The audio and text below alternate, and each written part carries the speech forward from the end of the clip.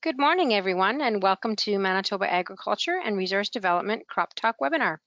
If you have any questions during these presentations today, please type them into the questions section of the GoToWebinar menu, and we will answer them at the end of the presentations. This webinar is being recorded, and you will receive a link to the recording. Thank you. Thanks, Laurie. I'd like to welcome everybody to the July 14th edition of Crop Talk. And on today's Crop Talk, we're going to be going through a few things. First of all, we're going to start off with a update on one of our diversification centers in the province and see what they're doing for some research plots and trials for the year. Scott Chalmers is going to be presenting, and he's a diversification specialist. And Scott actually did a recorded presentation, so we'll be listening to that. And then I'm hoping he'll be able to be on the line on his phone to answer some questions if there's some questions later on after the presentation. And then we're going to get into our crop scouting panel and deal with some of the issues that are happening in the fields right now. We have a guest to the scouting panel today, Tim Clark. He's one of the forage and livestock people for Manitoba Ag, and he will be talking a little bit about some of the issues some of the forage and livestock people are having with the dry conditions. So just with that, Laurie, we will turn it over to you, and you will start Scott's presentation.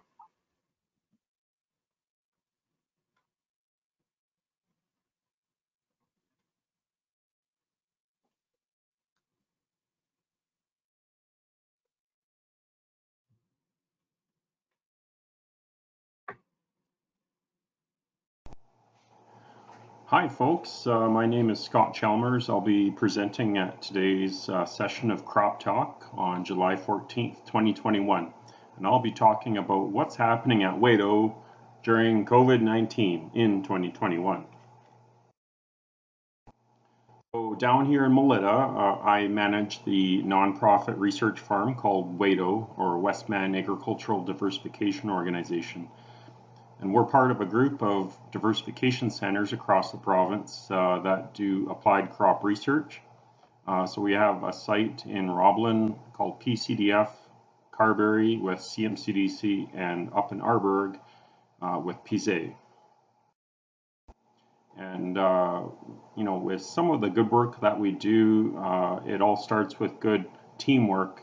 And so we have producer board of directors that help manage some of the decision making and financials. We have our staff that all work together, and we, as part of some of the provincial staff, as applied research specialists, we all work together to move the results forward.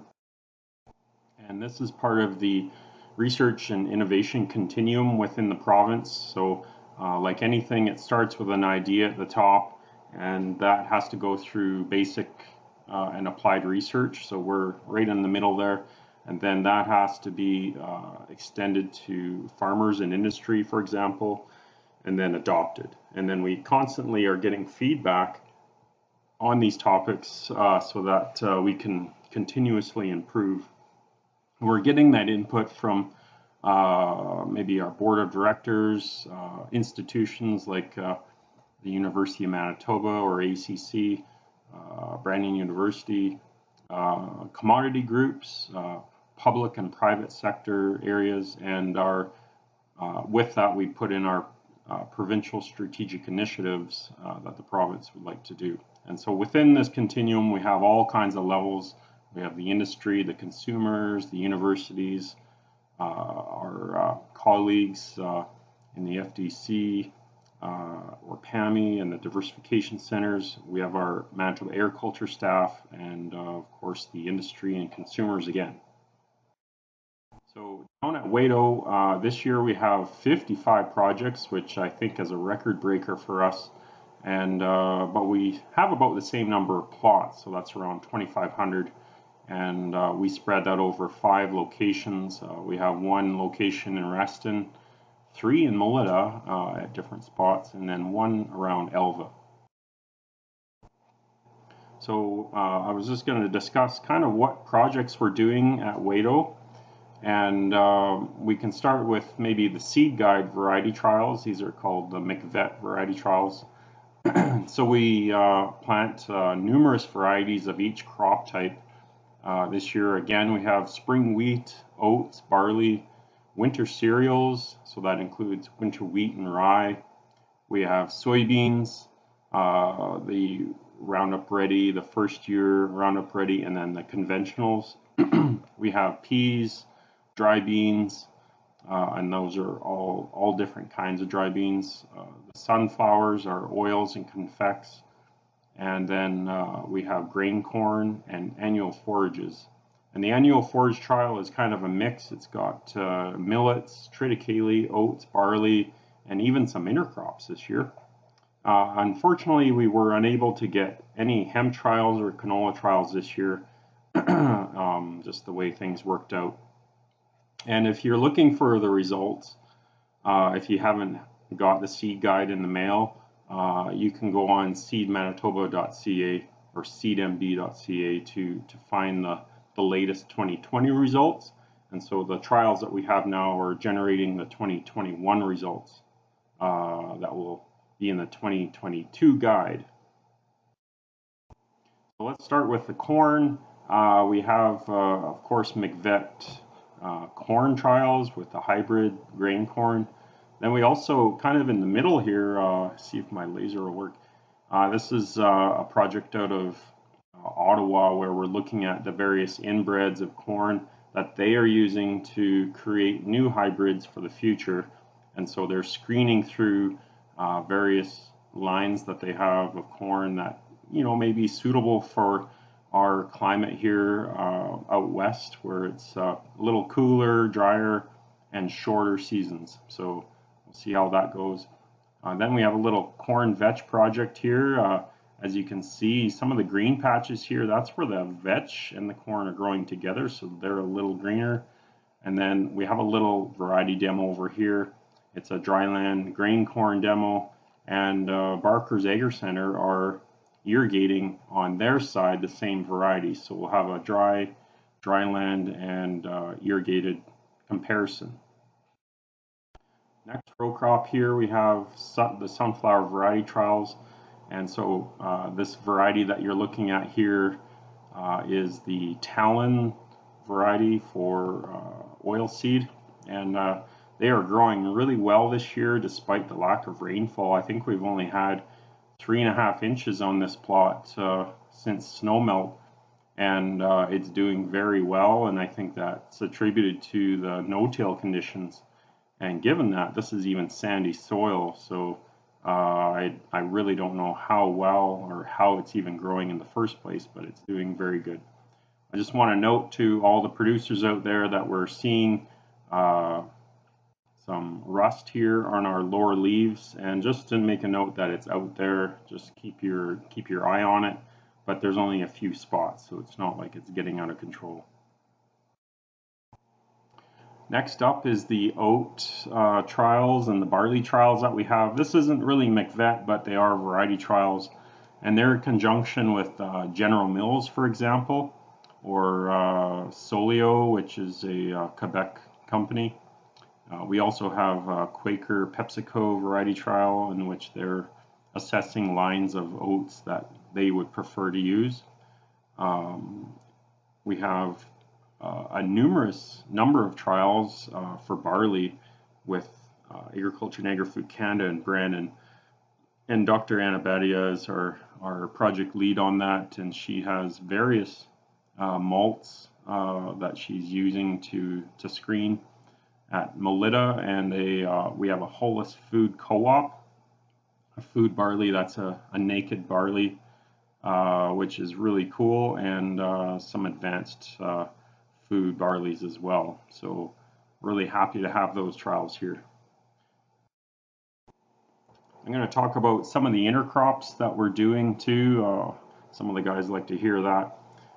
We have one project where we're looking at various intercrops with peas, and so we're putting in wheat, oats, mustard, canola, or flax with P, with the emphasis on P to see if we can find any, unique advantages through the growing season, or something to do maybe with disease or harvestability. And this is the last year of a 3-year project. We also have a project with peas, looking at intercropping with mustard or camelina. And this is more of a project looking at the seeding rate of mustard and camelina with pea to see if we can get or draw out a response against Aphanomyces or Fusarium root rots. And to date, of course, we're still lacking quite a bit of data from Lethbridge to understand really what's going on. But to date, we really haven't found any large response, but we still have 2 years of data to go through this year, and I'm really looking forward to seeing the results for that. So then we also have this project with corn and hairy vetch, and maybe I'll talk about that a little later here. And then we also have a project with Roquette, the pea processor, in which we're looking at various seeding rates with peas, with the emphasis on pea, of course, with canola, oats, or barley. So here's a little look at the intercrop project. This is funded by Manitoba Pulse and Soybean Growers Association, WGRF, and CAP.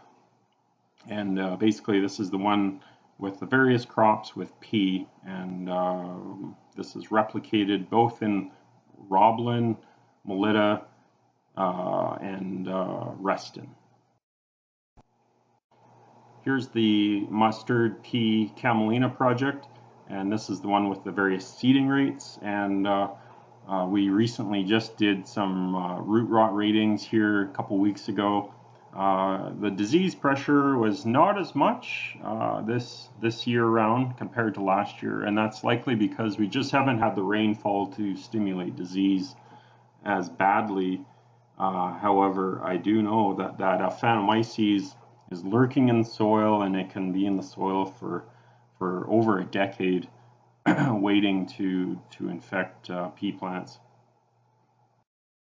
So here's what the roots look like. On the left there we have healthy roots, and then on the right, of course, is disease roots. Some of those are Aphanomyces, and it's really conspicuous because the disease doesn't look that bad in the field until the plots start to put up pods. And once that happens, you can tell things aren't just right, and the plants will pull back and die slowly. So basically the disease slowly kills the plant and draws all the nutrients out of what it's trying to gain for itself, and then it replicates within the soil, travels with the soil, so you can spread this from field to field. And so with that, you have to be careful not to spread the dirt from your tractor or various sources. And so we practice biosecurity when we go to this plot, especially under mud conditions, so that we're not taking it back with us. Changing intercrops here, we have the Roquette pea and oat seeding rate trial. This one here, emphasis on pea, but we're throwing in, maybe 25-50% of normal seeding rates for oats, and you can see the treatment differences there. They're quite apparent, and so we're pulling through with this with economic analysis to see, does it pay to have oats within the crop. And the last year that we did this, this was a decent year last year. It was showing that yes, we are getting a yield advantage maybe by 20%, but the economics of having to clean or separate the crops from each other was actually absorbing most of that gain, and so there really wasn't a huge economic advantage at all. But The other things that we don't know is maybe there's some sort of disease advantage in which the oats are providing some sort of protection for the pea, and maybe that is going beyond the economics that we're just deriving from the yield. Pea barley, same idea, just stepping up different seeding rates of barley within pea to see the effect and take it into economics, and the pea canola as well. So those are very good intercrops with pea. Mustard is another one that works very well. But as for the flax or wheat, those are poor intercrops with pea because the threshing ability to get to the flax or the wheat that is required smashes a lot of the peas, and so that becomes a huge problem when you're trying to sell a high quality pea. Another intercrop that we're looking at in previous years, we've looked at the rate of glyphosate to spray on corn and vetch. This is hairy vetch. To see, what rate works best. Well, this year we changed it up a little bit, and we're trying to find the magical rate of corn, the seeding rate of corn that works best with the hairy vetch. And so we have a couple of objectives. We want to look at both the grain corn side and see if we can maximize our grain corn production while still having some vetch growing under. And then we also have the objective of the cattle grazer who may want to maximize biomass within the system and maximize that hairy vetch production. So those two objectives may share a common seeding rate, or they may be differ, and that's what we're seeking to find out. And we also want to see if there's any differences in feed quality, for example, within the field system. We want to see anything that's maybe different in the soil nitrate or nitrogen balance, so that maybe we can reduce our impact of using nitrogen fertilizers within the system and maybe start fixing some nitrogen with the hairy vetch.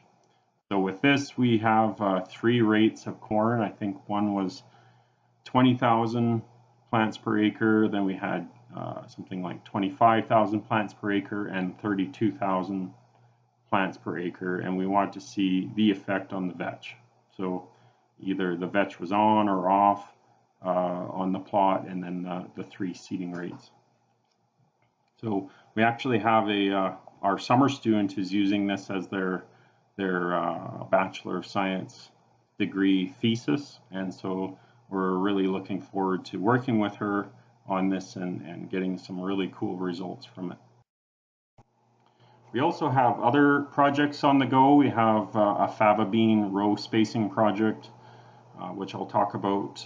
We have a fusarium head blight modeling trial with the University of Manitoba. We have a cereal seeding rate trial with our own staff here, Ann Kirk, within Manitoba Agriculture, and that's looking at low rates of wheat, oats, and barley all the way up to high rates, so we can better understand stand establishment and when it's important either to maybe terminate or keep the crop based on stand population.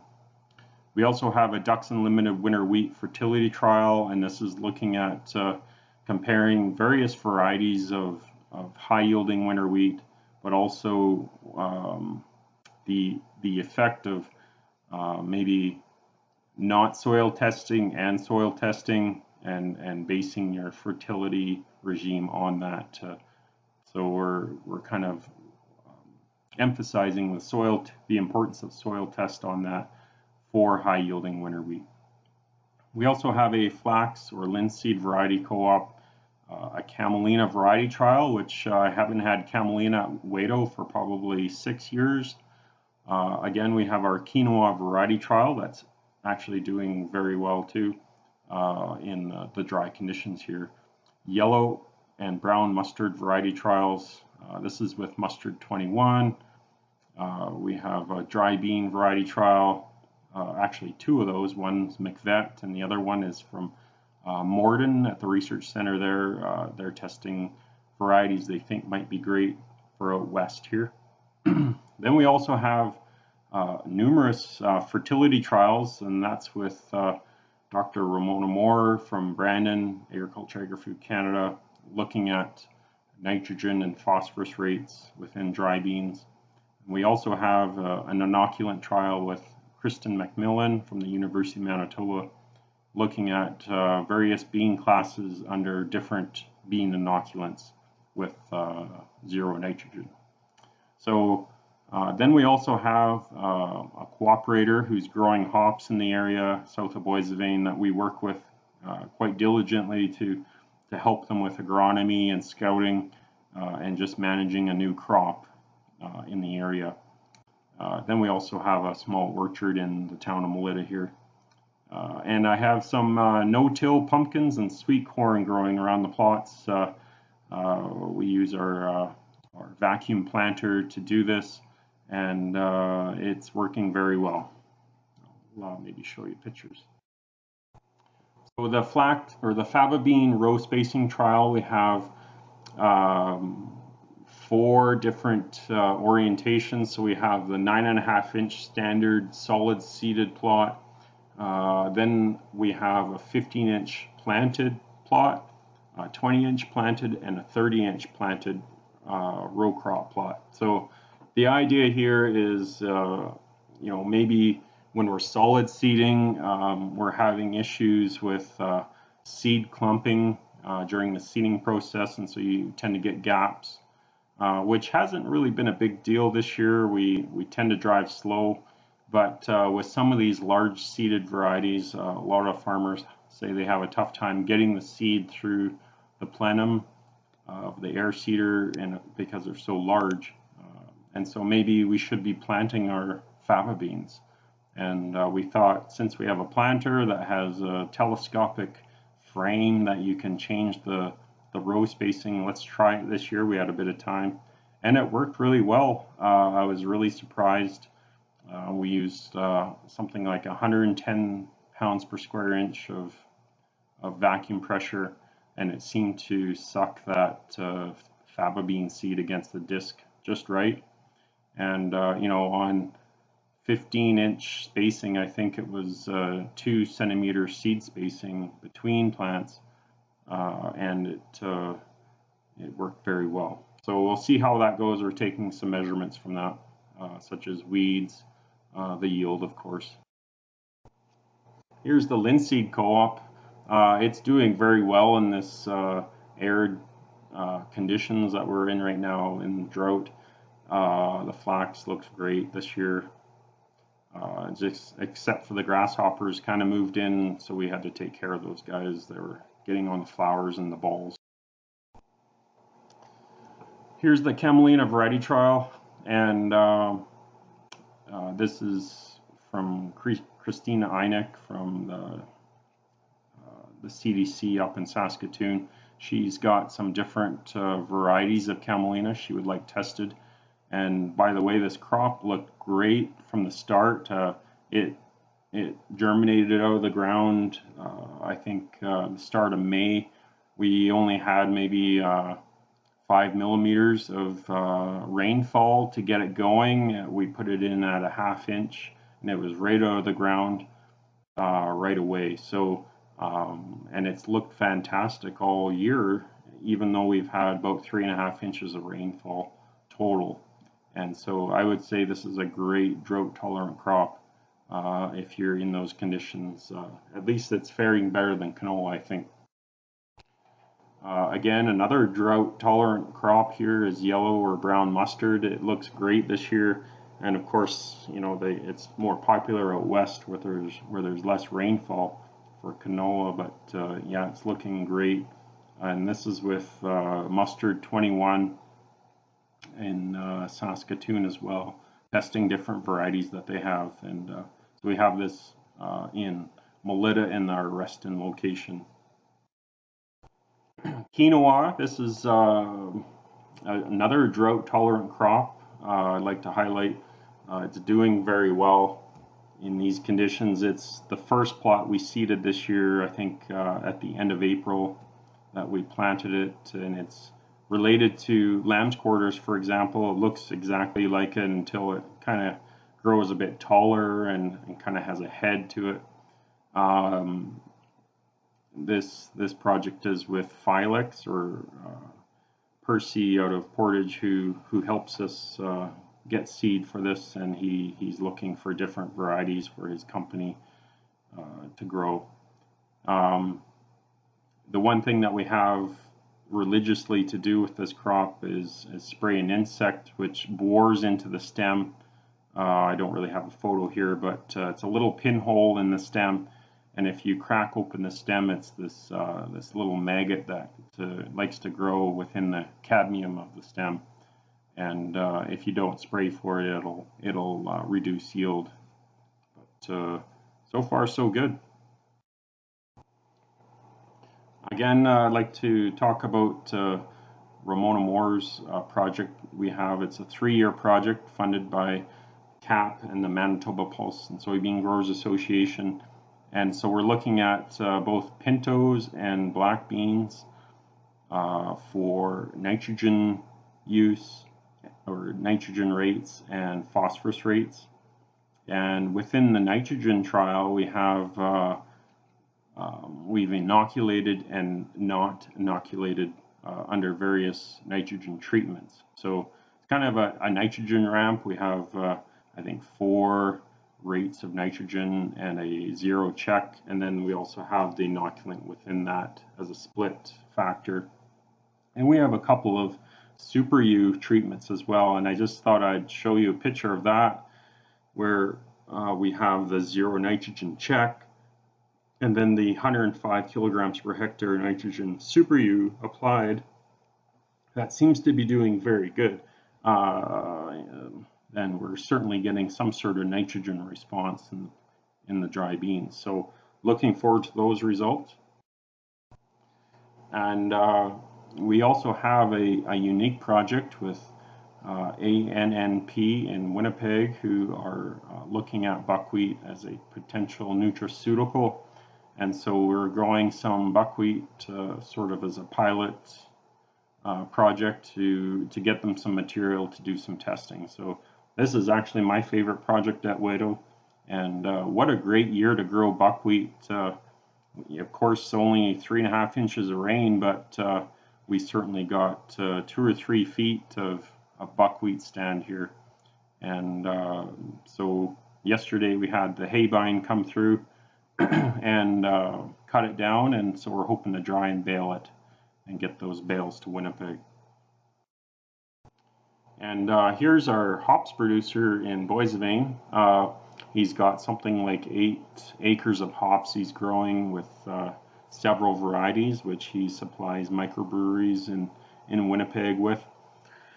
And Randy does very good with growing the hops, and we help him along with doing various things like scouting or nitrogen management or nutrient management, watering management. And if you ever get a chance to have one of his brews in Winnipeg, go for it, because he puts his heart into these hops.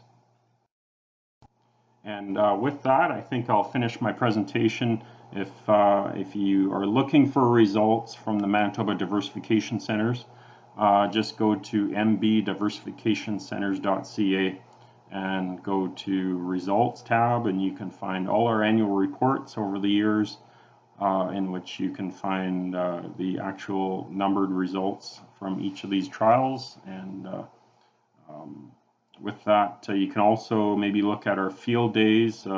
I'm not too sure if we're really having anything in 2021 per se, because of the COVID restrictions in Manitoba, but definitely, hopefully next year we can have an in-person event, or at least maybe in the fall here we'll get some presentations where we can meet up with each other.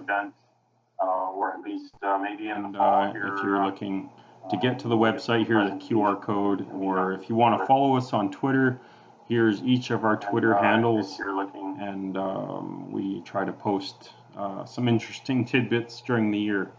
And with that, thank you for listening, and I'll be hopefully on the call here. I can take some questions.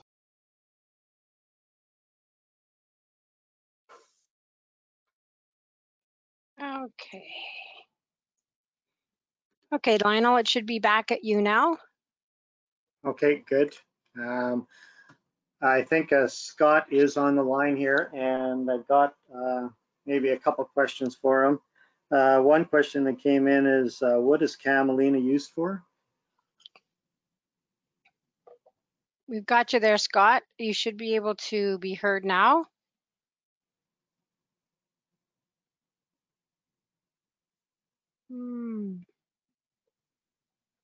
Okay.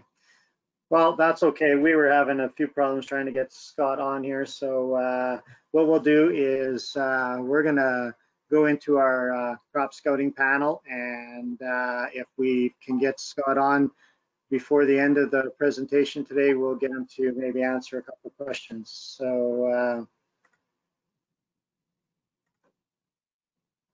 first question, and maybe send this one over to Anne, is what's happening to these wheat heads? And if you could answer that one for us. Sure. Yeah, we're definitely seeing, I've seen this on a few different cereal crops where we're starting to see some of those spikelets turn brown. And some of them are aborting because of the very hot and dry temperatures that the plant just can't sustain the number of seeds that have been fertilized. So it's just letting some of them go. So when we do see some of those, often we do see them at the tip of the spike where you start to see, sorry, I have a child with a cough at home with me right now. When we start to see them at the tip with those brown tips, that's more where you would commonly see them. But if you kind of just press on those brown spikelets and see that there's nothing growing inside, it's likely because they've been aborted. And I hadn't actually seen these kind of wonky awns where they're sticking out to the side instead of straight up. Before, I was thinking that perhaps it's if the spikelets are aborting, that maybe those are drying off as well, but I'm not sure because I hadn't seen that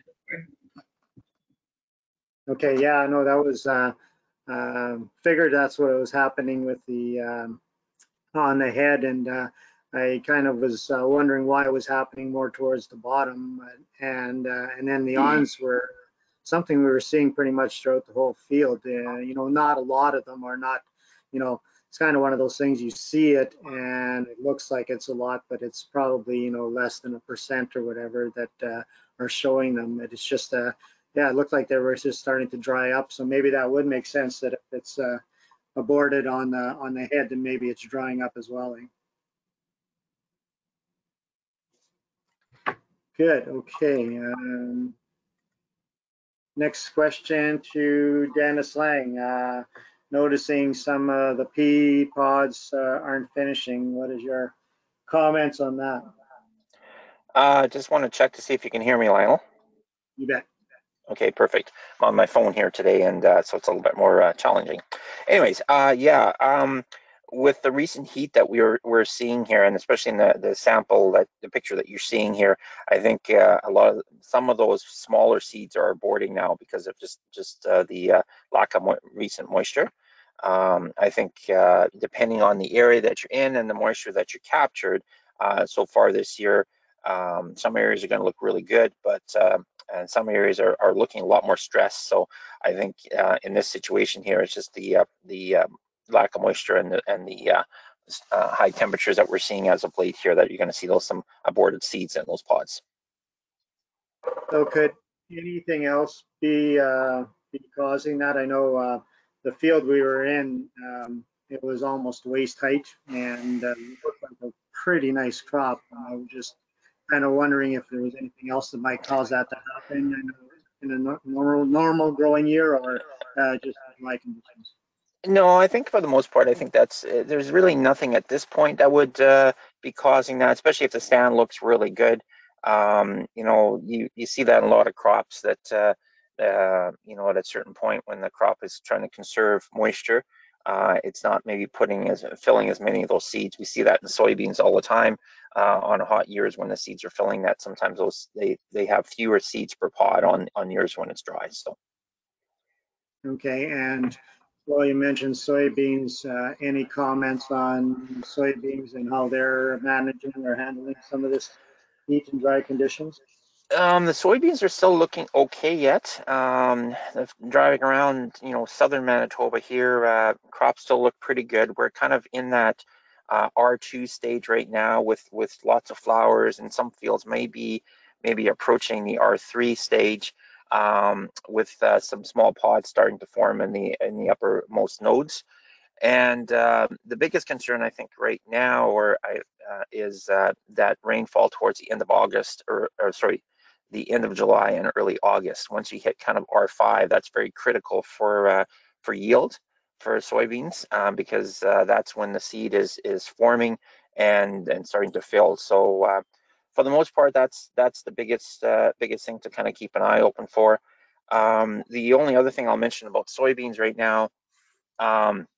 Last week, we were called out to a field that we had suspected soybean cyst nematode in, and we as an MPSD and Mario Chinuda from University of Manitoba had gone out to look at this field. And in the headlands of this particular field, it was in southern Manitoba here, we were able to find soybean cyst nematode on the roots. The plants themselves look like stunted IDC plants that really never grew out of it all season. And in this particular case, it was a relatively small area compared to the rest of the field. There were significant amounts of soybean cyst nematodes cysts on the roots, and the cyst itself it's a very white cyst compared to a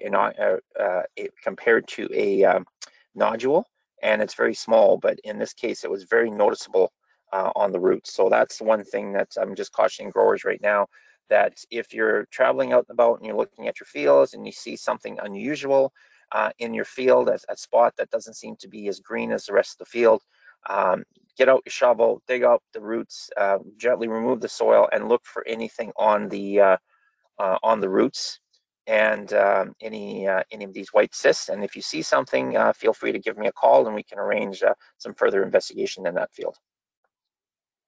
Okay, and just one other question I've been getting from the feed producers is they feel that the beans are short, but they're going to grow quite a bit over the next little while as they start flowering and starting to pod, right? Yeah, like typically we're getting to again, a lot will depend on moisture, but once you have kind of like full pod set and filling, then you're for sure you're done as far as the plant growth goes. But it will be an overall shorter year for plant stands, in the fields that I've looked at anyways, because we've just haven't had the growth, and we've seen that in a lot of different crops. But I think the overall stands, unless you've gotten adequate moisture all through the season, the pea stands are going to be shorter than what they have been in other years. But that doesn't necessarily mean a bad thing if they still stand up and they're still interlocking. It just means that they won't flop over maybe as much. So. Okay, great. Thanks, Dennis. Thank you. Next questions are over to Tim Clark, our guest on the panel today, and we're going to talk a bit about some of the drought issues and dry conditions and how it's affecting our livestock producers. So a few questions that he's going to address, and if we could turn the screen over to him, he made up a few slides for us. Okay, can you hear me, Lionel? You bet, Tim, and we can see your screen. So. Okay, good. So I thought I'd put up the percent of normal accumulated precipitation map from May 1st to July 11th, just so we can see sort of the differences throughout the province as to rainfall patterns. So we see in large areas of the Interlake and the West Lake regions, these lighter colored areas, those have less than 50% of normal precipitation since May 1st. And then over on the west side of the province, you have large areas, in around Riding Mountain Park and south of the park, where they've had considerably more precipitation. So that's affecting the feed supply in terms of the production of hay and also the production of green feed crops or annual crops. This combined with the fact that in June, in large parts of the Interlake and the West Lake, there were some quite hard frost. There was a frost at Fisherton that was -7, for example, and other frosts throughout the Interlake in early June, around the 10th, 12th of June. And also they've had quite a bit of hopper pressures. So their feed crops are not very good in those areas, and their pasture is not growing very well as a result of the triple whammy of low precipitation, hard frosts, and grasshopper pressure. So Lionel asked me to talk a little bit about some of the things that farmers can do to try and some of the feed options they have in trying to deal with dry conditions. So one thing that farmers could do is they could cut annual crops that were intended for grain production for either green feed or silage. And lots of people are haying into lower areas of their native hay fields that have not been cut in recent years, just to try and put up some quality feed or some roughage. And there's been considerably more roadside and ditch haying this year as a consequence of the dry conditions. So the feed situation is quite variable, from decent in the western part of the province to very dire situations in the Interlake and Westlake regions. And so Lionel asked me to talk a little bit about what a farmer could do if he wanted to take a green feed or silage crop and put it to alternative use. So if a farmer seeds, say, oats, and he's insuring through crop insurance, if you put down oats on your seeded acreage report, then they are charging you a premium to grow grain oats. And they expect you to report a grain yield on your harvested production report. And if you don't, then they will put down a grain yield of 0. And if you say to them, well, I cut it for green feed, then you cannot collect a green feed claim on that because it's insured as grain oats. So if you're going to put it to alternative use, such as cutting it for green feed, you need to contact MASC immediately by phone or email and tell them, on these acres, on these legals, I want to cut it for green feed. Then they will likely send out an adjuster, and the adjuster will assess the grain yield, and that will go in as your grain yield on your harvested production report. And then you can put it to alternative use, either cut it for green feed, or you could graze it if you need grazing days and you want to use it that way.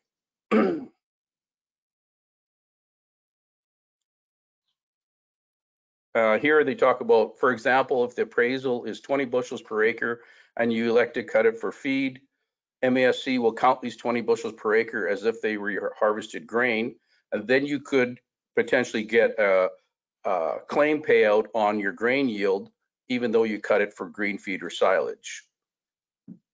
It's up to the producer to decide whether they want to harvest the crop as grain or put it to an alternative use, but an appraisal must be completed prior to cutting, or adequate strips left for the appraiser to come at a later date and do an appraisal of the yield.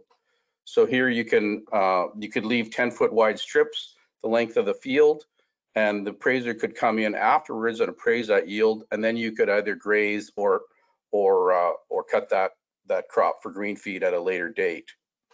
As well, Manitoba Agriculture has our hay listing service, and on it you can list green feed that you have for sale, either standing or in bales, hay and straw, or pasture land that you have available or are looking for to purchase. Lionel also asked me to talk about cattails and bulrushes as a feed source. They're generally low feed value, high in fiber, and so high fiber feeds are slow to digest. So you would need to mix a high fiber feed like bulrushes or cattails with something like a higher quality feed, like a grain type product, maybe DDGs or prepared feed. and mixing them off, you can get cattle through on some of the what I call the shoulder months, not the coldest months of the year, maybe not December, January, February, but on the Novembers and the March, April type time frames. So that's basically what I had. Oh, pardon me, I have to talk about nitrates. Lionel asked me to talk about nitrates as well. So plants normally take up nitrates in the water solution via root uptake and convert them into non-toxic, non-structural carbohydrates or plant sugars in the leaves during daylight hours. And this is during normal plant growth. If the leaves turn brown because of drought or frost, then they cannot do this. So when you see a frosted oat plant that's vegetative and then it gets a hard frost, turns brown, and then it won't green up a few days later, then it's accumulating nitrates. They can also accumulate in water sources, such as when livestock have direct access to surface water in dugouts, or when water wells are situated close to a manure source. When animals or humans consume nitrates, the nitrogen atom displaces oxygen on the blood molecule, impairing the ability of the blood to carry oxygen. So in severe case, it can cause asphyxiation or death. So we recommend avoid feeding high nitrate feeds to sick, hungry, pregnant, or lactating animals. These animals have a lower tolerance level to the nitrate when compared to healthy cattle. And try to make sure that all animals have access to plenty of clean drinking water, as this will help to dilute the nitrate in the animal's body. To effectively dilute high nitrate feeds, you must have a feed test done. And this would be done at a lab. We have spot tests in the agricultural offices. The spot tests don't tell you the percent nitrates. They only tell you yes or no whether the vegetation has nitrates in it or not. So if it tests positive at a spot test at an agricultural office, then you could send that sample into central testing labs and have it analyzed for percent nitrates. Once you know how much the percent in the feed, then you can dilute it down with other nitrate contaminated feeds and get it down to the safe level of 0.5% nitrate on a dry matter basis. Animals will need to be adapted slowly onto feeds containing nitrates. After a period of adaptation of 1 to 2 weeks, the animal's tolerance level to nitrate increases and higher levels can be fed. However, if the animals are off high nitrate feeds for a few days, they will need to be readapted to the problem feed again if it is to be fed again. Adaptation periods can be set up by feeding limited amounts of the ration frequently throughout the day instead of one large feeding once per day. As mentioned above, low and high nitrate feeds need to be blended together to decrease the toxicity. This does not mean putting out one bale of low and one bale of high nitrate hay free choice, because the animals may eat the high nitrate feed solely and have a toxic effect on the animal. Feeding supplemental grain 2 to 5 pounds per head per day with high nitrate forages can assist with the dilution of the nitrate level. As well, the energy provided by the grain helps the rumen microorganisms convert the nitrite to ammonia, which can be excreted via the urine and feces. Balancing the ration is important when feeding high nitrate feeds, since the nitrate level can increase the animal's requirements of vitamin A. So it's important to have adequate levels of vitamins in the diet, particularly if you're feeding high nitrate feeds. If the ration requires supplemental protein, avoid using non-protein nitrogen, such as urea, since this can make the situation worse. And as I mentioned earlier, to effectively dilute high nitrate feeds, you must have a feed test done. And you need to, once you know how much is in the feed, you can dilute it to the safe level of 0.5% nitrate on a dry matter basis. So that's all I had, Lionel. Were there any questions? One is the spot test, I guess, available at the what offices, I guess, is what the question came. The 10 ag offices that are left in the province. Okay, and probably if they call the one. I'll be showing the 1-800 or the one toll-free number here at the end, and if producers want, they could probably call that number, and they'd be assisted in finding out which offices to go to for those tests as well. If they phone that number, they could also get quick access to the hay listing, and they could get assistance to putting their hay up for sale, or if they're needing hay on the same site. So just wanted to mention that as well. And oh, there's a question that just come up here. Just 1 second. Good question. I had this one the other day. Any cautions using sweet clover for feed, or the question I got was grazing at this time period? Well, the native sweet clovers can have high levels of coumarin in them. Generally speaking, any of the more current varieties of sweet clover are low coumarin varieties. Coumarin being the product that grows naturally in the plant that causes a thinning of the blood. So if you're just harvesting sweet clover that's just growing naturally, there could be levels of sweet coumarin in it that could cause a problem. Generally speaking, we don't see very many problems of these nature. When people are growing it, they're using current varieties and they're low in coumarin. Okay, and I think one of the questions that came up too was you had mentioned that like a lot of the ditches are being cut, and areas that haven't been cut in a while, and a lot of those areas seem to have clover growing in them. So the stuff in the ditches, being that it was planted, would that be low coumarin, or would that be, or you wouldn't know on that one? I've heard very few problems of that. Like I just, it doesn't seem to come up very often. So my assumption is that it's not very, there's not very high levels in any of the sweet clover that's grown in the province. Right, and probably anything that's growing kind of native and wild sort of thing, there's enough grass in there too that it's probably diluted enough that it's not going to be an issue as well. Right, yeah, generally speaking, there's grass around it, and maybe some other species like red clover or alfalfa that won't have it. Okay, great, thanks for answering those questions, Tim, and if you could hang on till the end here, and if we get something else that comes in, you can help us answer it as well. Sure. John Goloski got this picture sent to me, and then I got a couple pictures from about a year ago where I had seen this as well. So what's this showing up on the soybeans?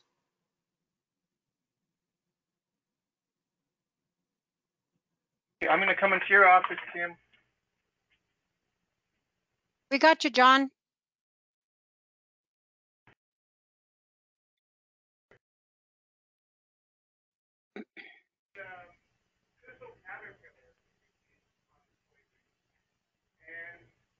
Kim, you are self-muted. If Okay, my apologies. Yeah, my audio problem at my end, and I'm in Kim's office here. Anyway, that is a thistle caterpillar on the soybeans. So they're the larval stage of a butterfly called the painted lady butterfly.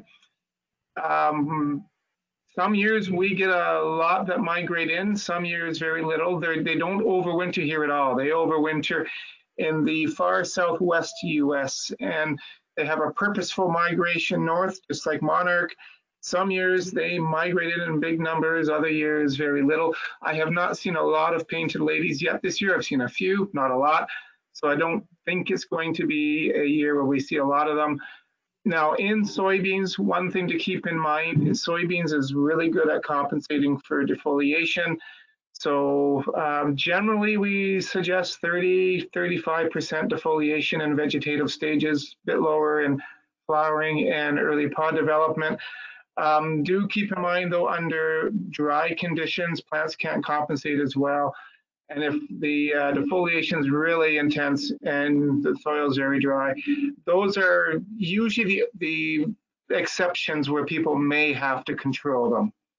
Otherwise, thistles are actually their favorite food.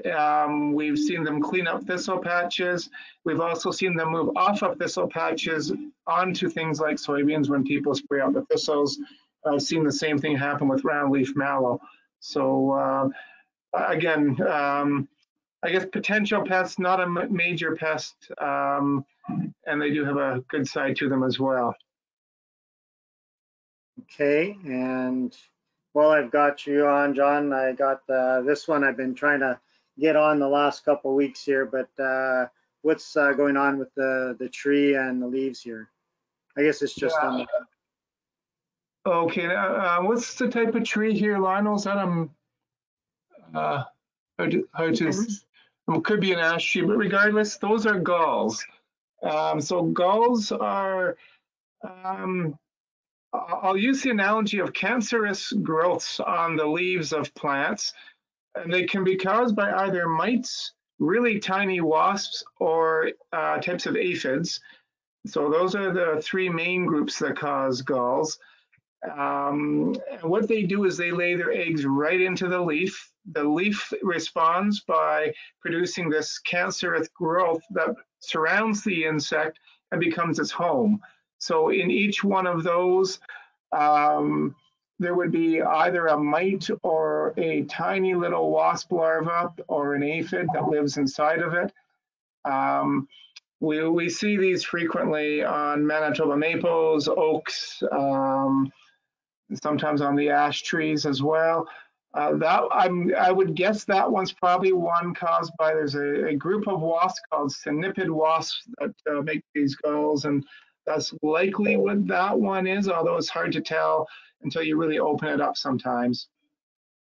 Okay, well, that's a coincidence because they had their garden close by and they had aphids on their peppers. So they would be different species though. Yeah, the aphids that make the galls would be different species than the ones you'd find on in your garden. Okay, good. Thanks, Sean.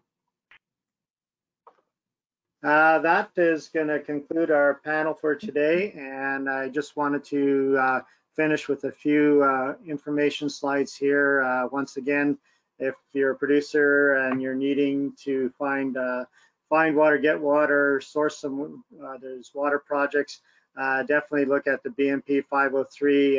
It's available for you to access some funding to help get you through the fall or rest of the summer and fall here.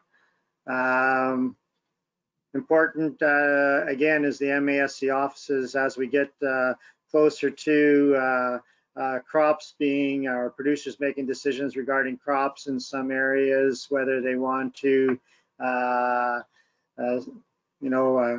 green feed them, silage them, sell them to a producer that is needing feed. That's another good thing to be looking at doing. You need to get a hold of your MASC offices like Tim mentioned, and get them to come out and do an appraisal of those fields, especially if you especially if you said that they were going to be a grain crop for this year. There's the toll-free number. Again, if you have feed for sale, if you are needing feed, if you are looking for an area to take a sample to get a nitrate test done on, definitely give that number a call, and the person there will help you in locating an area to go that would be closest to you. The ag adaptation specialist, contact any of these people if you're in a situation where you want you're not sure about your crop and the conditions it's growing in right now, and or have questions regarding anything that's happening in your field, and they'll be able to give you a hand. And if there isn't any questions, Lori, I think that'll be it for this week. So join us next week on July the 21st for the next edition of Crop Talk.